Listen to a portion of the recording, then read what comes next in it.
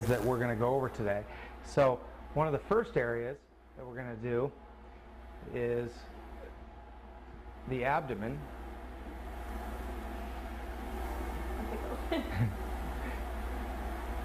Yeah, you're not used to having people draw on you every day of the week, are you? And these are where I'm going to put the little incisions. So it'll be 5 little incision marks right there. And this is just what we call a topographical map, showing the high points so that it guides us during surgery. Okay, and let's have you turn all the way around. Good. So then for you, yeah, you have such a tiny waistline up here. Once we take away this, it's going to really bring your body back into proportion like we talked about.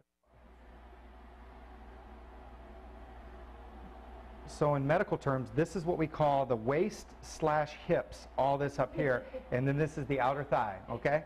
People call it different things, flanks, but this is what we really... Very technical. Yeah. We can start being all...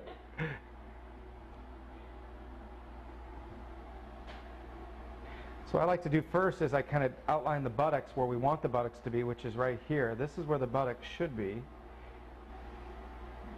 And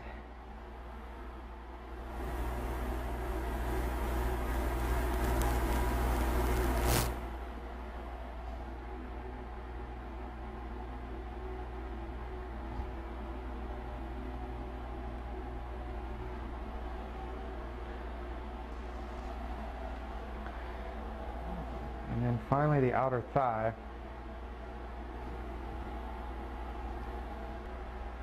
There'll be 3 little incisions on each outer thigh. 1, 2, and 3.